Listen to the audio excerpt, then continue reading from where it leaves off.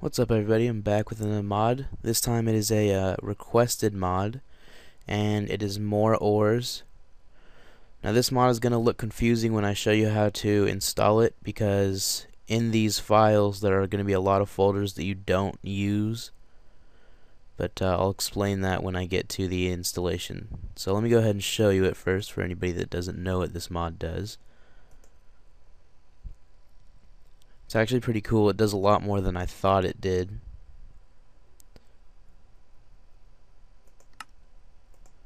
I had to generate a new world so it would spawn the ores, but I couldn't find any, so I just did this. Here's all the ores that it gives you. There's a whole bunch, and then there's a whole bunch of tools it gives you, and like crowns and some other armors. So let me go ahead and show you what they're called. If I hit next, you can see this one is volatile matter, nano diamond, lava stone, grass stone, copper, silver, sapphire, jade, cinnabar, I don't know how to pronounce that, fake emerald, tin, cat gold, onyx, ruby, aquamarine, and I suck at reading some of these, citron, peri, scarlet emerald, emerald, nether gold, nether emerald, netherite, or netherite, bronze block, emerald block, titanium, uranium, amethyst, graphite, scarlet emerald block, citron block, ruby block, aquamarine block, onyx block, amethyst block, nano diamond block, unstable uranium, and sapphire block. Then if you go to next, should be on this page, it adds emerald, nano diamond, aquamarine, copper nugget, tin nugget, citron, onyx, ruby, scarlet, nether emerald, nether gold bar, netherite bar, silver bar, fake emerald, bronze bar, crown base, bronze sword, bronze pickaxe, bronze shovel, bronze axe, nano diamond sword, nano diamond, all these are nano diamond, that's graphite, tin sword, tin pickaxe, these are all tin, these are all copper, and then here's all the different crowns, and here's a amethyst, refined uranium, unfinished bronze, uranium nugget, ruby and nano sword, ruby copper sword, ruby tin sword, sapphire, tin armor, copper armor, bronze armor, nano diamond armor, titanium bar, cinnabar, grass stone, jade, and then you have these are lava pickaxes, and what they do is they make it to where it's a 50% chance if you destroy or mine one of these ores, then one of the new ores that it gives you, including iron and gold, it'll have a 50% chance that it'll come out already smelted. So that's another cool thing. So I don't want to make the explanation of this mod too long, so I'm just going to go ahead and just let you guys see this, see what it does, show you some other stuff. So that's it for showing it to you. Now I'll show you how to install it. Now I need to clean out my Minecraft jar so I can cleanly install this for you. So I will be back when I finish doing that. Alright, I'm back. So what you're gonna need is Modloader, and you're gonna need Modloader version 4. If you don't have version 4, this mod won't work, so make sure you have Modloader version 4. I'll show you how to get it here in a second, and then you're gonna need more block IDs, and then you're gonna need the mod itself, more ores. So I'll give you a link to these pages.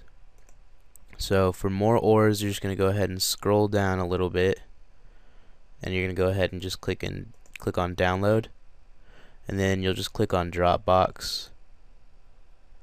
You can do Mediafire if you want, but Dropbox is easier. Then you just hit save. I already have it, so just go ahead and cancel. Now for the Modloader, here I'll give you a link to this page. You're just going to scroll down and find where it says the mods, and this is for the Modloader. Do download v4, don't do grass fix, make sure it's just v4.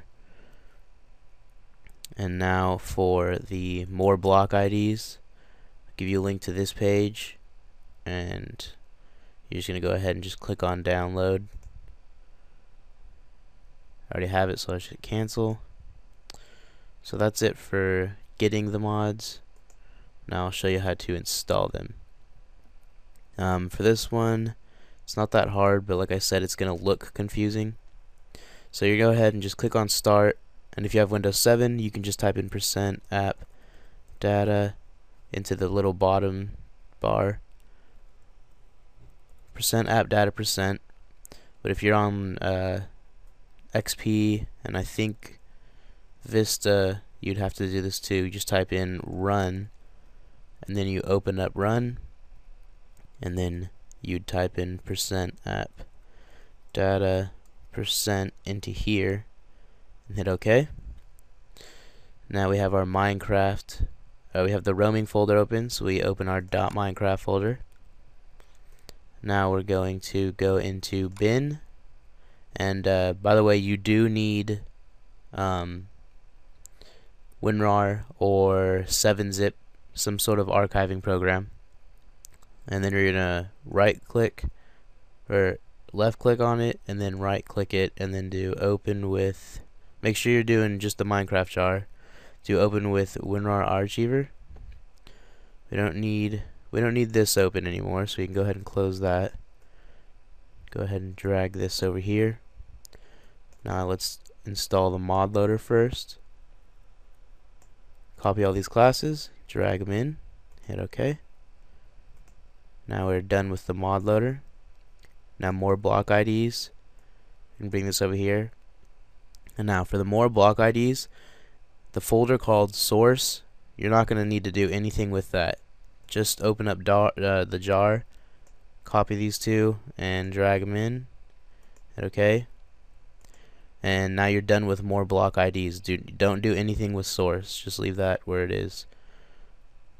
So now we're done with more block IDs. Now for more ores. And this is why I said it's going to look confusing. All of this stuff right here, this is all just like, if you open up cheat sheet, it just shows you what everything's called. Crafting guide. If you want to craft copper, it just shows you how to craft this stuff. Lava pickaxes, it just shows you how to craft the lava pickaxes.